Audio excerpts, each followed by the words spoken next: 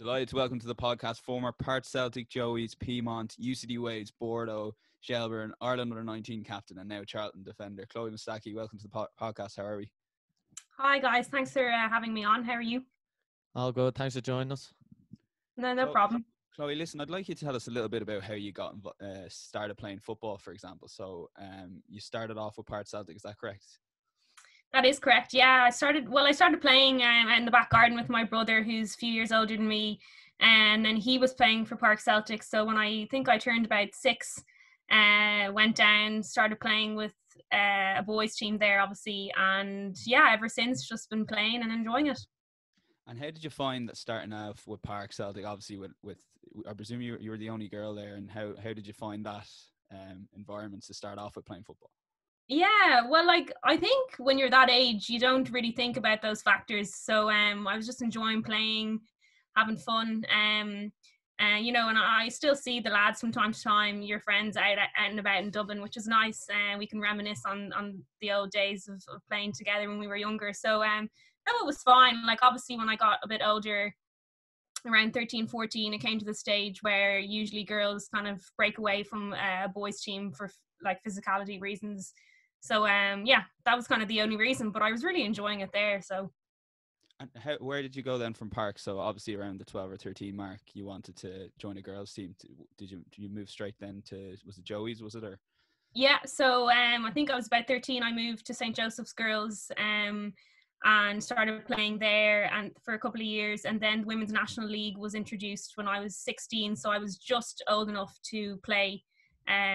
So at that point I transitioned from Joey's to Piedmont, because Joey's were meant to enter into Women's National League and then pulled out quite last minute. So yeah, I just decided to join Piedmont because I was in secondary school, like negotiating leaving certs. So Piedmont was kind of the best option in terms of managing like school and training schedule. And did you have at that point any ambitions to play professionally, or was it kind of step by step, or did you always have a kind of idea that this is something that you wanted to do? To be quite honest, the idea of professional football was never at the forefront of my mind at any point, and the only reason for that was because academics was quite of importance in my family. So the idea was, get through your leaving cert, get a degree under your belt, and at that point, if an opportunity presents itself, then go full time. So that's always the way it's been. Now, obviously, the goal has always been to play in the senior team, and that's a goal that I'm still chasing to this day. If a professional football contract, presents itself when I get back playing, I might go down that route, but it's never been, I suppose, a life goal for me. I've always tried to balance the two and really enjoy that, mental stimulation as well. And yeah, so that's always been the idea of trying to balance the two. But as I said, the idea is really make the senior team, get a cap, at least one cap under my belt, and if possible, go pro at some stage. But if it doesn't happen, it doesn't happen. And then as you were progressing through the ranks of Piedmont, so you were diagnosed with Hodgkin's disease. Can you tell us a little bit about the diagnosis itself and what that meant in terms of playing? Did you have to take a break from playing at all, or? Yeah, so I was diagnosed with Hodgkin's lymphoma in August 2014. So I just come back from the semi-finals with the Irish team, the under-19s team. So what happened was, it was, luckily enough in terms of timing, it came just before going into my second year of college. So I just decided to take the full year out.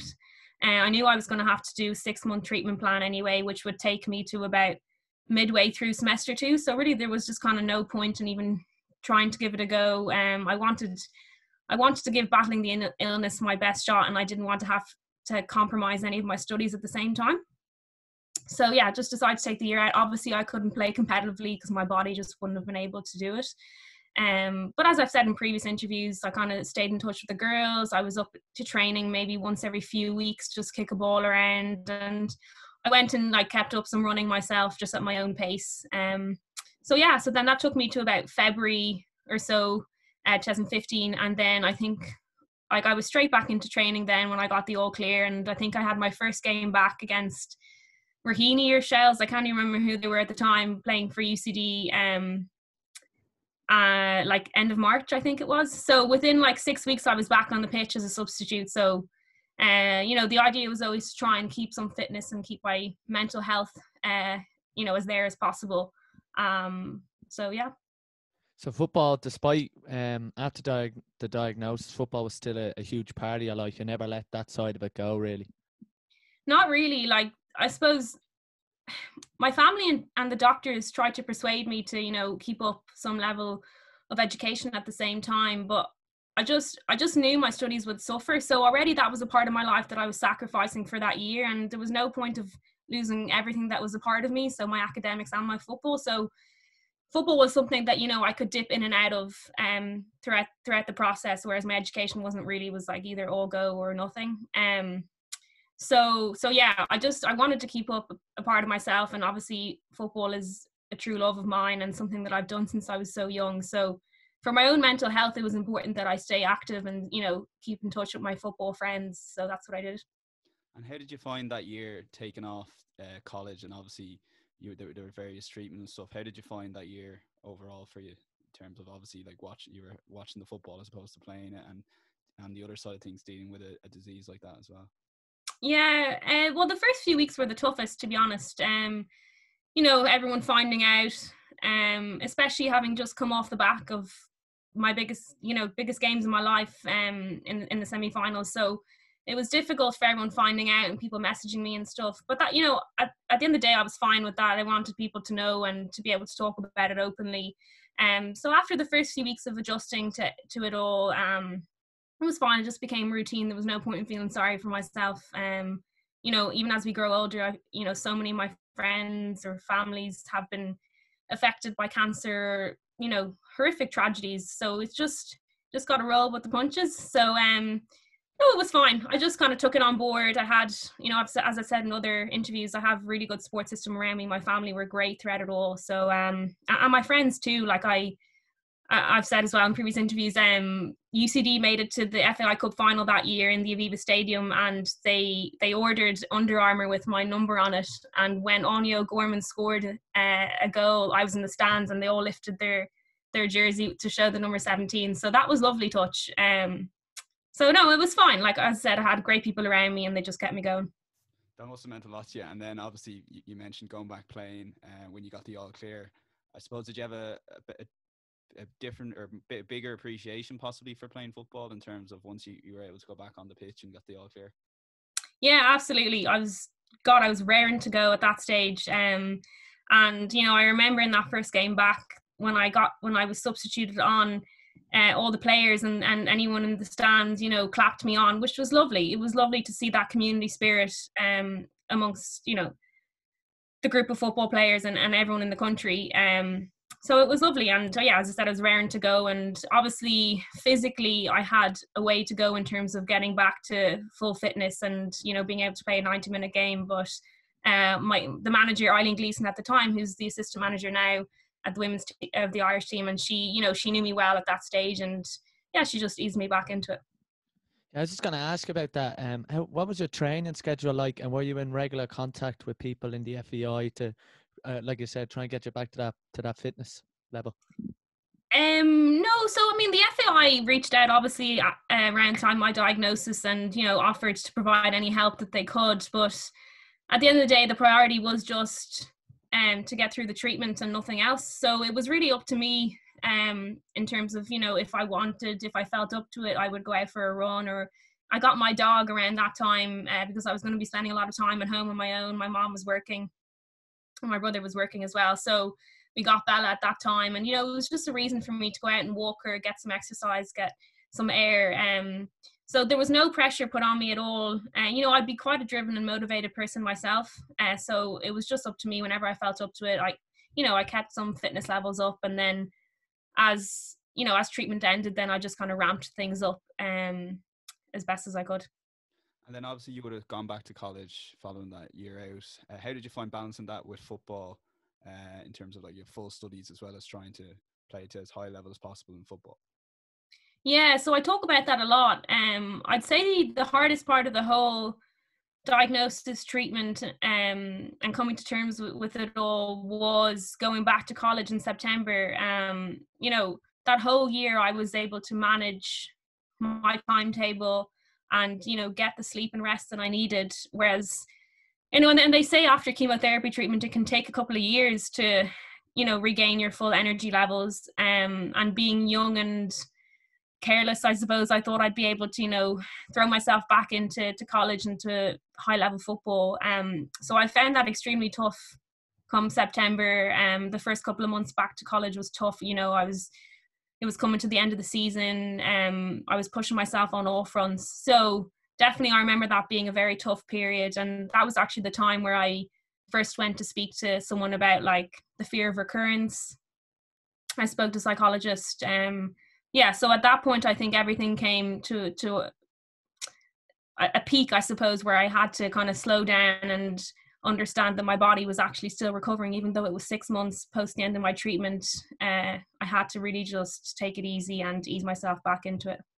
It almost sounds like probably the hardest part of that, the whole process for you, was almost coming back and having to accept that it would take a little bit longer than you'd like to come back to full fitness.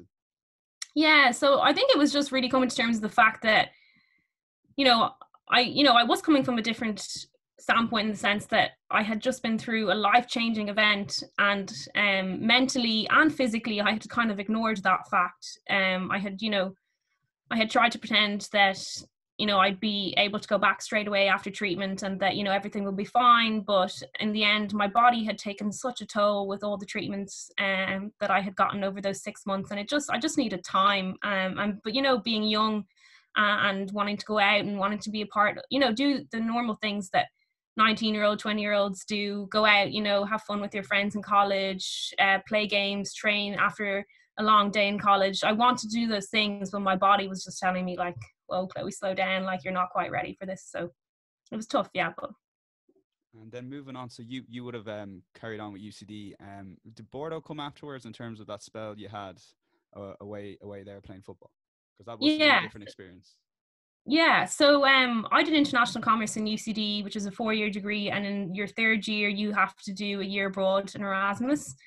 So yeah, I came back to college after my treatment. I did a second year, and then in September 2016 I went to Bordeaux for my Erasmus, and I chose, we had an option of like a number of different schools to go to in France, but I chose Bordeaux because I wanted to kind of obviously pair a good school with a good club. So Bordeaux was the best option for me, and luckily I got it. So yeah, I went in September 2016 and was there until May 2017, and just ended up playing the whole season there with the squad there. And how did you find that? Obviously it's a change from UCD to go over to a foreign country, a different environment. How did you find, first of all, settling into that environment, and then obviously going on and playing the season there? Yeah, so I'm actually half French, so I was cheating a bit in that sense. So my dad lives in Paris, and I'm fluent in French. So in terms of getting acclimatized to both the culture, the language and everything, it wasn't as difficult for me as it was for some of my classmates. And in terms of, I suppose, joining a football club there, it wasn't too bad because I spoke the language, you know, I could understand what the girls were saying, what the management was saying. The only thing I had to learn was kind of football talk, which is obviously, there's slang in every language for that. So yeah, that was the only thing I kind of had to get used to. But in terms of just moving to France, it wasn't that big of a deal as it might have been, you know, for my colleagues, or for, you know, if I was moving to a different country where I didn't speak the language. So, you know, the transition was actually fine in the end. And did you find coming back to Ireland you were a better player because of that year away, in terms of different experience, different football culture, like you said? Yeah, definitely. So Bordeaux, the year I came, Bordeaux had actually just got promoted to the first division in France. And I suppose at that stage, I wasn't too familiar with the playing level in different countries. I knew obviously the first division in France was good.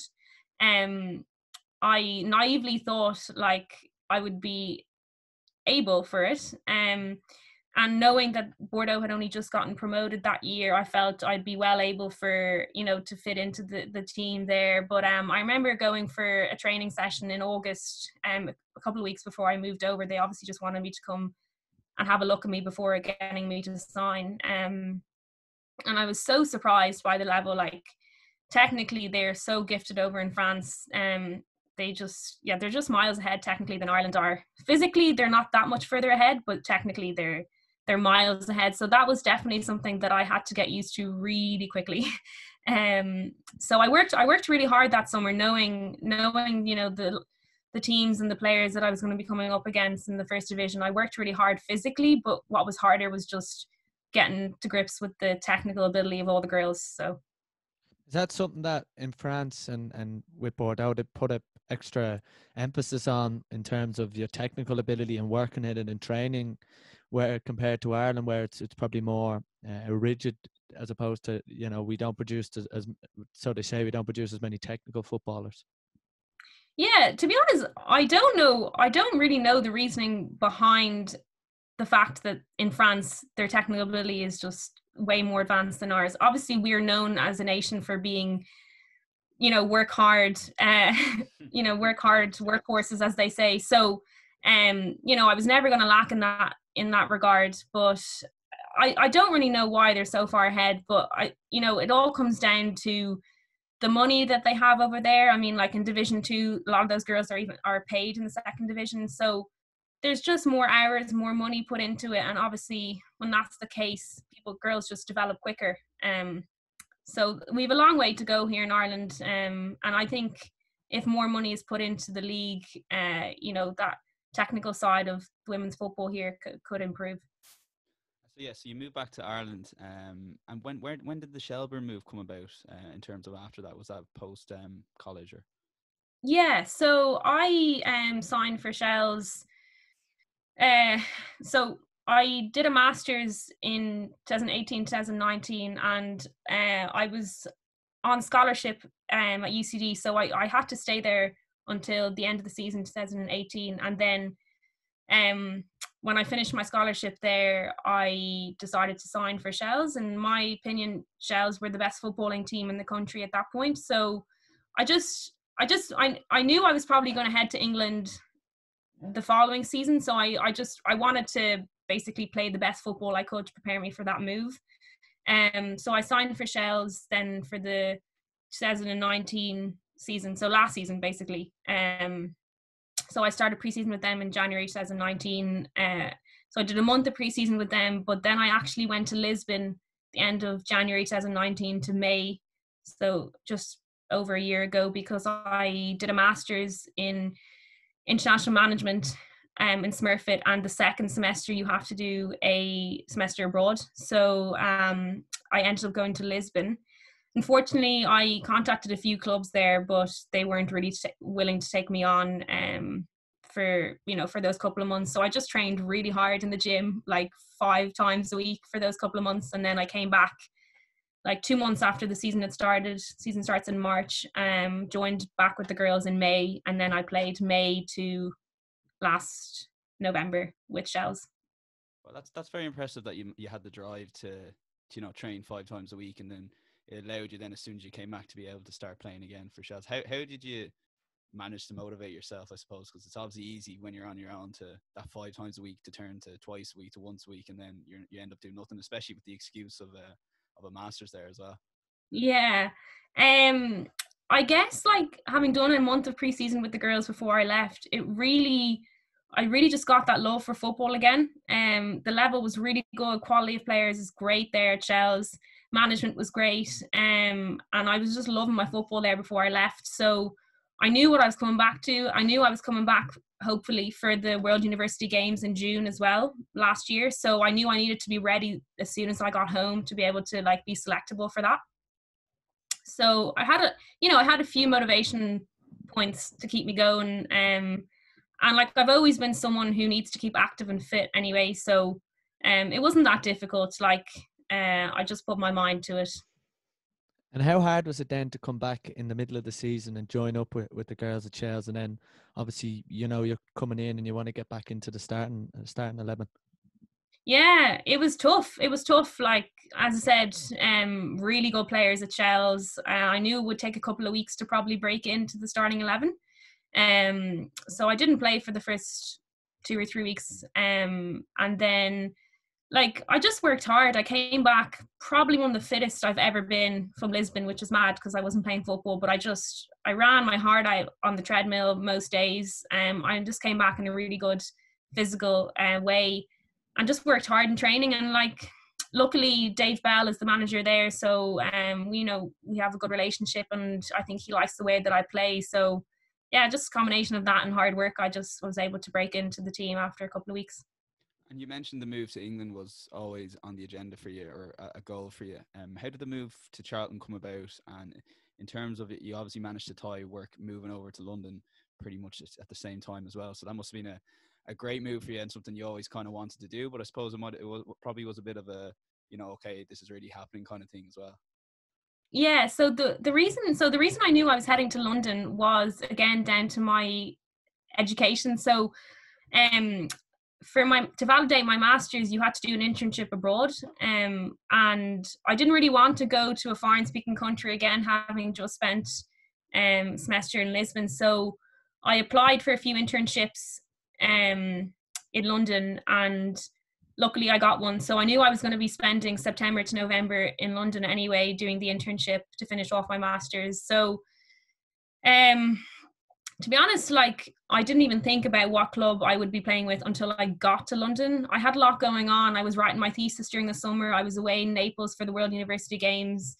I just had a lot going on. I just knew I would get to London and I'd sort it then. I had one or two contacts through Dave Bell. So yeah, I got to London very beginning of September, just before I started my internship. Made a few calls. And it turned out, I hadn't even looked into it too much, but obviously it turned out that all the like first division teams, the Super League teams, are full time in England. So given the fact that I was working, like, it wasn't even going to be a possibility to even like look to sign with them. So I was chatting to Matt Beard, who's the West Ham manager, and he said, look, there's no chance you'll be able to, but I'll put you in touch with some of the championship teams who train in the evenings. So at that point, I just had a look at the different championship teams that are in and around London. And Charlton had done really well the season before I arrived. So it just seemed like, the right club to have a go at. So he put me in touch with Ratish, who's the manager there. And I went up, had a couple of sessions. And so I arrived in September, but I had committed to Shells in terms of coming home every weekend for games for 2 months, because we were in contention for the league and for the FAI Cup. So they said, they would help me out in terms of paying for like flights to come home. And so I couldn't actually sign for Charlton until November. So I just trained with Charlton for about 2 months while I was coming home to finish the season with Shells. And then when I finished up with Shells in November, I signed for Charlton. And then I played from November to, March when I came home. So then bring it on to March a little bit more and towards the ACL injury. So obviously when you're playing with Charlton, you're in the shop window for Irish selection. You're playing at a very high standard over in England. You get a call up to the training squad for Ireland, and then obviously that injury happened. Tell us a bit more about how that injury actually came about. So luckily, like, my form over the summer playing for Shells and at the World University Games kind of caught the eye of the Irish management team, obviously, and I got my first call up in October. So while I was kind of coming home for Shells, so I had like 2 camps at home then, and then our next camp, this year was for the game against Greece in March. So I came home very end of February.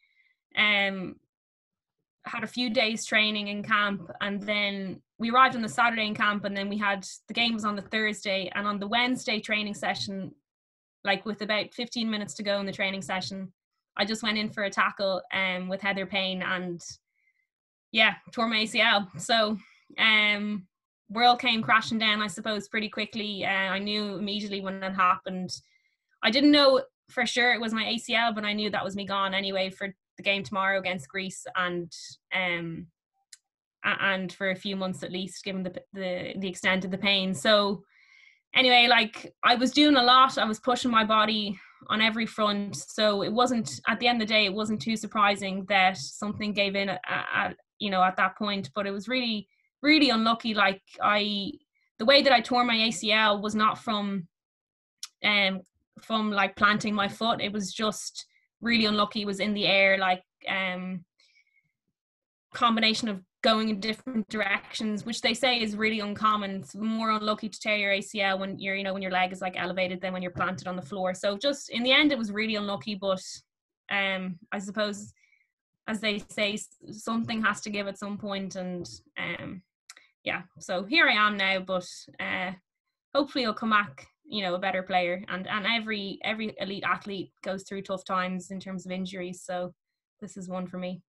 How did you find dealing with that? I suppose, like, obviously you were playing well for Charlton. You'd been in a couple of Ireland caps. That Irish cap, that Irish full cap, was definitely coming. How did you, in the aftermath, you kind of touched on it already, but how did you, I suppose, deal with the reality that you were going to have a long spell on the sidelines?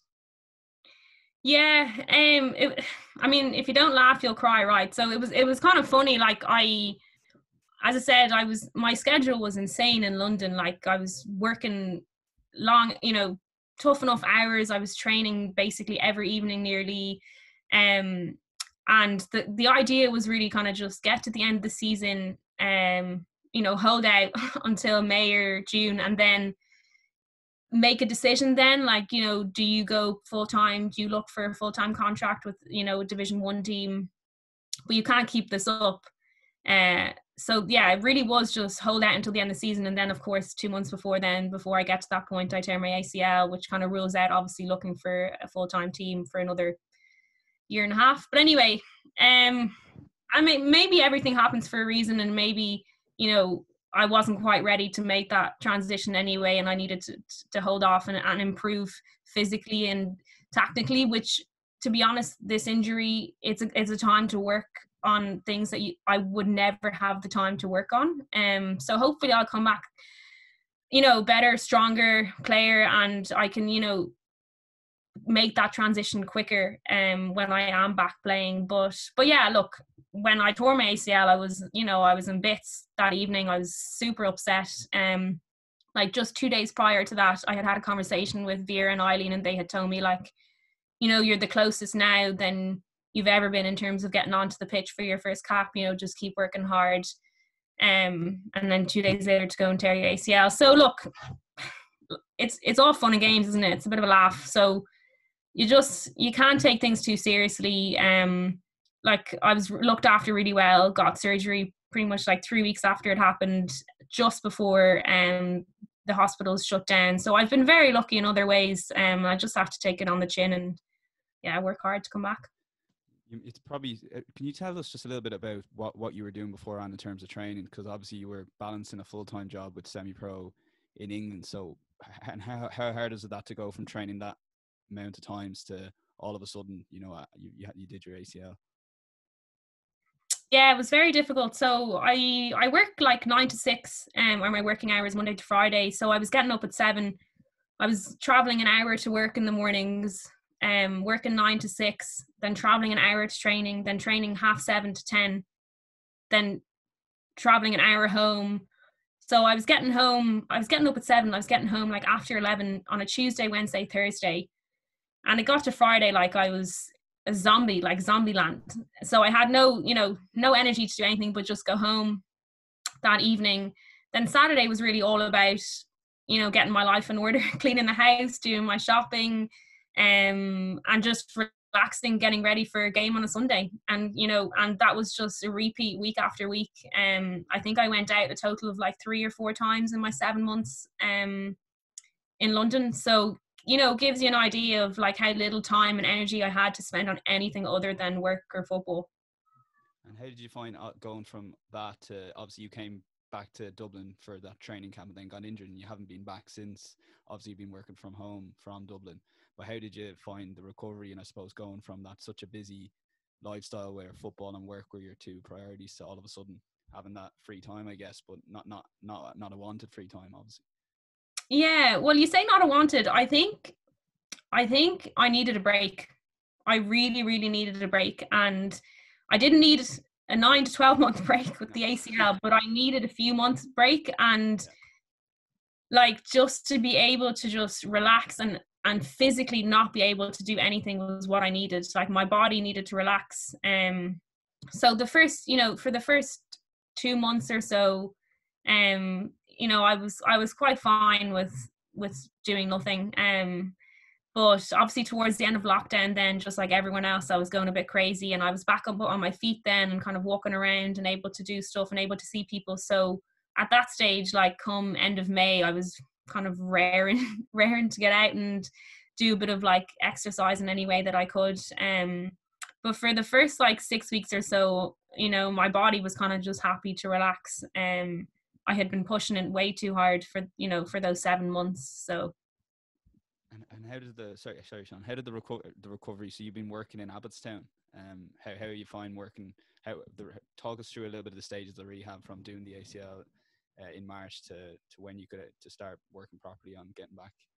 Yeah, so I had my surgery, I think it was on the 25th of March. Funny how those dates stick in your mind. But yeah, so I think end of March, and then I was on crutches for 5 weeks post-op, which was kind of a long time, but it kind of I got a patella graft, so it depends on the type of ACL reconstruction you get, but the one I got was just, it takes a bit longer to get back up on your feet after. So I was on crutches for about 5 weeks, and in those 5 weeks it was all about just trying to get my range back. So just doing exercises where it's just like leg raises, anything like that, just small exercises really.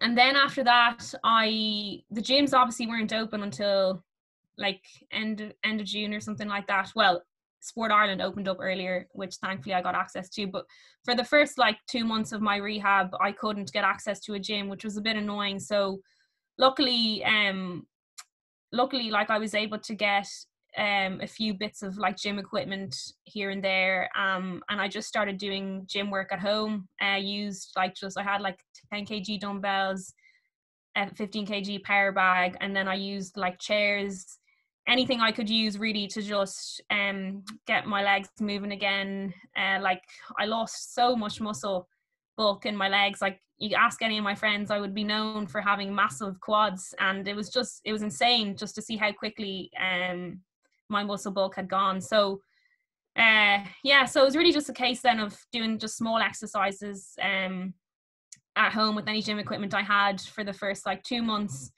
which brought me then to about beginning of June or something. And then it became a bit problematic because I really needed to like build up, move on to heavier weights.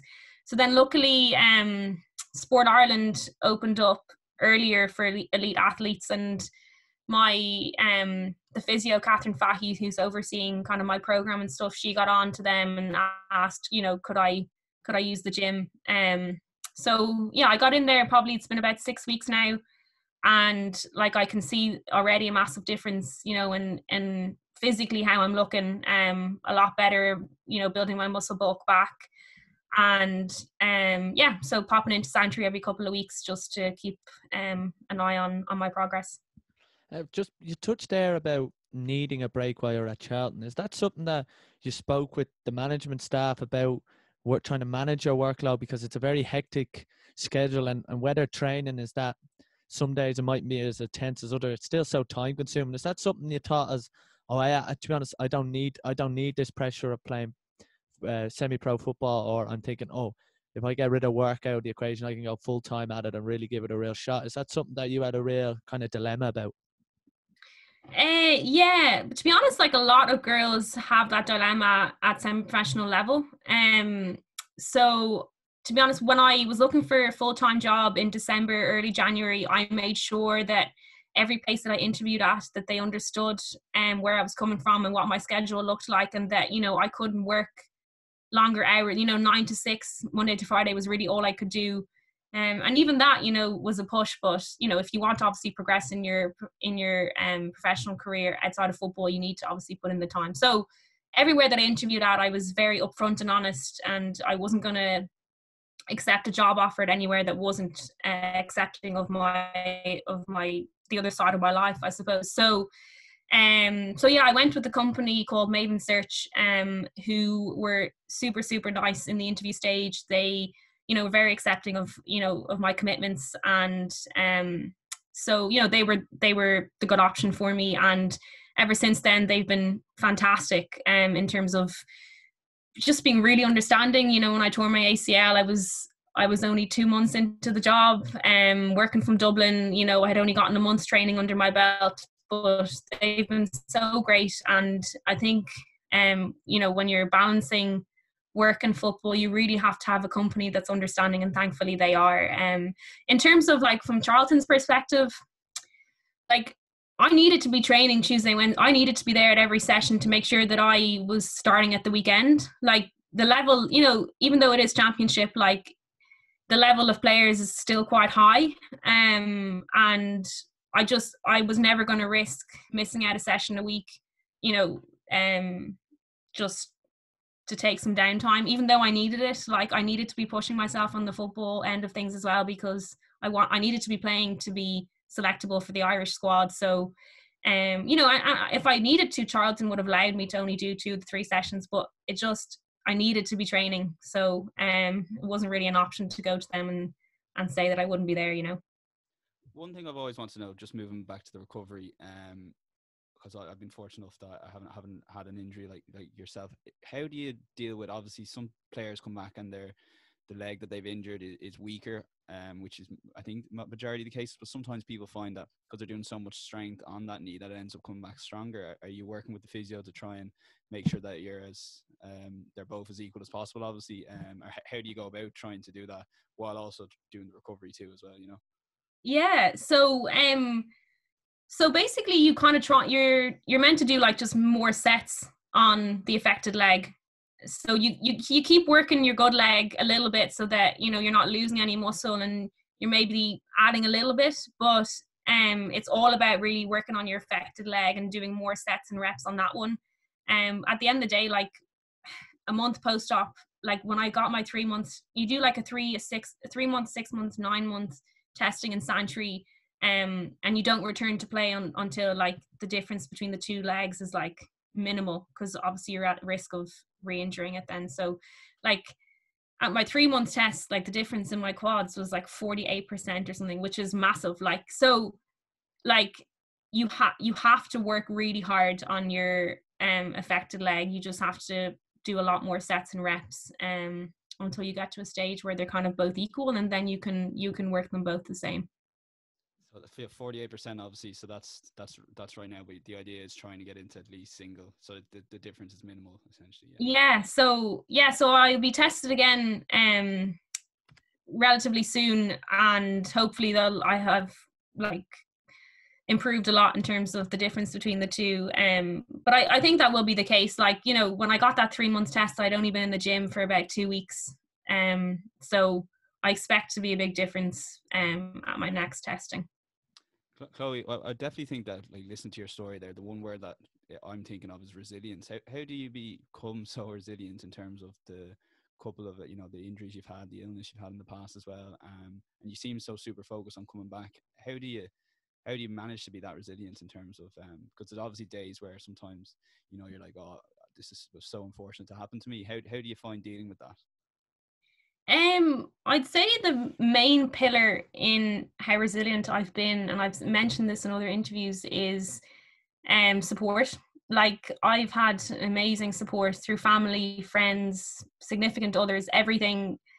It's been instrumental in being able to just keep going. I think the older you get, the more you see how other people around you are affected. You're not I'm not the only one who's had cancer. I'm not the only one who's torn an ACL. There's no point in feeling sorry for yourself. Everyone gets hit with different things at different stages of their life, and you just have to get on with it. There's no other way. So, and you're just wasting your own time if you feel sorry for yourself. So, I think it just comes down to looking at how fortunate you are in other ways, and then reaching out to people around you for support and to keep you going. So now post lockdown, obviously football's returned. what's your plan now for the next 6 months, obviously, to try and get fit? And then are you planning to go back over to London and continue playing with Charlton? Yeah, so to be honest, right now, all I'm focused on is getting through my rehab. So as I said, I'm just over 4 months post-op now, and I don't expect really to be back playing football or contact football until the end of this year, beginning of next year, probably beginning of next year.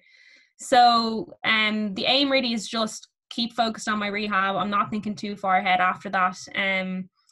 I don't really know when my return to London will be at this point. I still have to work that out.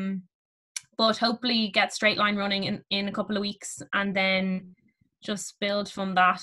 I to be honest, I don't even know what the next stage of rehab entails, but I'm just really just focused on getting to the next stage, which is running, and then hopefully I'll be there in a couple of weeks, and I'll focus on whatever is involved then at that stage. And just looking ahead towards the future of Irish football, obviously Vera Paul's come in, and there's been quite a bit of success, a few good results, a bit of a good buzz around the team. Obviously, a few players playing at a very high level in the Women's Super League over in England. How do you think maybe Irish women's football has progressed in even 4 or 5 years, and what Vera Paul's brought to Irish football? Yeah, look, I think herself and Eileen have been a great addition to the women's setup here in Ireland. I think there's great things to come for the women's national team, and hopefully this campaign will be the one that brings us to the Euros. So look, there's a few games to go in our qualifiers, September, October, November, I think, and we have a few games left to go. We're definitely not there yet, but we are in a good position. So I'll be cheering the girls on, and hopefully they can get there for my sake, and then I have something to look forward to after my rehab and to work towards. So yeah, I don't know. Like I think there, as I said, there's a long way to go still for women's football in Ireland, but the fact that they're bringing in more experienced management to the women's side, and the fact that more girls now are going over abroad to play is massive. I think out of the squad, like a handful of us or a handful of girls were or are home based. So it just goes to show now compared to 10 years ago, the difference it makes for girls, taking that leap and going abroad to play, because it increases the level of our national team. And right now, until our national league gets to the same level as other leagues around the world, girls should be going abroad. It's the best thing for them. And even if you just look at crowds, the crowd at the Greece game in Tala, and see how far that's progressed, and the amount of young girls taking up football and going to games like that, is obviously something that there's still a lot of work to do to get the Women's National League, but the more work that can be done at 15s, 17s, 19s level is only going to help the game. Yeah, look, I think it's amazing to see now compared to 6 or 7 years ago when I was going to the women's team games here as a young player. The crowds are impressive, and it's just about trying to create that push in the media, and getting more people to games and showing what talent we have on offer. Even though the girls are abroad, like, we have such talented girls, and recent results have showed that we can compete in Europe and globally. So if the results come and if we can qualify for the Euros, I think that'll be a major step for women's football in Ireland, and it'll really improve the game and get more money pumped into the league here. Yeah, there's definitely a market, obviously, with, especially looking at ladies GA, for example, and what they've done to manage to get 50,000-60,000 into Croke Park finals. One final question from me. You mentioned, obviously, you started playing football with Part Celtic, which was a boys' club. For a girl starting out playing football now at 5 or 6, are there more options available for her to play in an all-girls school, which is obviously the preferable way to develop your skills growing up? Yeah, to be honest, like, I actually don't really know the answer to that question, and maybe that's just because the past few years have been super busy for me in terms of developing my professional career and my soccer career. So I haven't really looked into it. I know for a fact that a lot of work has gone into grassroots football, both for boys and girls in Ireland. So I've no doubt that there are a lot more options for girls growing up, at their younger stages now. I think if I was 10 years from now, if I had a girl and I was trying to get her into football, or if I was 10 years older now, with a young girl, I would probably encourage her to play with a boys team for the first few years, just because their technical ability is just, it just increases higher. They're playing more often than girls are. Girls don't really have that many friends who play football. So, unlike boys who are playing on the streets every day and developing quicker. So, yeah, I think I would always encourage a young girl, at the moment anyway, to, start playing with boys, and then at a later stage to make the transition. It'll stand to her probably, yeah. Brilliant, Chloe. Listen, you've been amazing with your time. We're just going to end with a couple of quick fire questions, if that's okay. Now this, as I said before, last week, this has turned into the not so quick fire round, so don't worry if you want to expand on your answer at all. But what's your, aside from Cavantini Park, obviously with Part Celtic, what's your favourite stadium / pitch you've ever played on? Probably the Aviva, just because everyone in Ireland knows it, and it's such a big stage, and despite not having massive crowds there for the games, that's definitely game days that I'll remember for a long time. Best teammate you've ever played with? Ooh, God, that's a difficult question. Oh, can I answer? Do I have to answer that question? I don't know. There's a couple of Park Celtic players here now eagerly hoping for their name to be said. Oh God. I'll be impartial. I'll say Claire Shine. I think, she's someone I look up to a lot, and good friend of mine on the Irish women's national team, and she's been through a lot as well. So, yeah, I'm going to say her. Proudest achievement so far in football? Probably capturing the women's team to the European semi-final. Yeah, I would say that's probably my biggest achievement to date. Sporting hero growing up? Oh, you've asked the wrong person now. Weirdly enough, I don't support any football team, which you'll be surprised to hear, but growing up, I just never had the time really to follow football. So all I did was kind of go to school, do my schoolwork, and go to training. So sporting hero, I don't know. I think Katie Taylor is someone I really look up to as well. I think, I've watched her documentary. I've met her before. I think she's an amazing person, and, great female athlete to have as a role model here in Ireland. So probably her. Cool. Your favorite goal you've ever scored?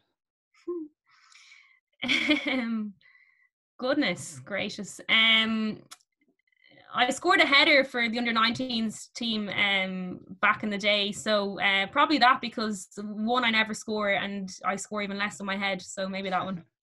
And then two last ones then. So what would be your goals over the next, so you're getting back in sorry, I know you mentioned you're just focused on the rehab, but what would you have a goal in mind? Obviously getting capped at a full international level, but have you any other goals in football over the next few years? Yeah. So yeah, number one would be getting an international cap. And number two probably would be to get a taster of full-time football. I think I would have potential regrets if I never gave it a go at some stage. So, that's probably another goal. But as I said, it's not something that I'll be massively disappointed with if I never get to. So yeah, the two of them maybe. And then the best advice you've ever received?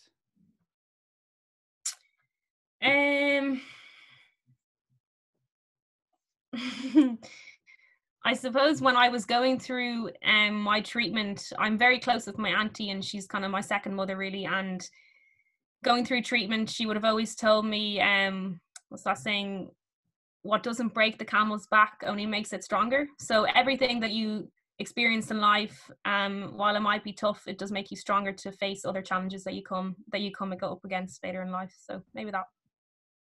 Brilliant. Chloe, listen, you've been amazing. Thanks a million for coming on the podcast. No worries at all. Thank you so much for reaching out and getting me on. Thanks, Chloe.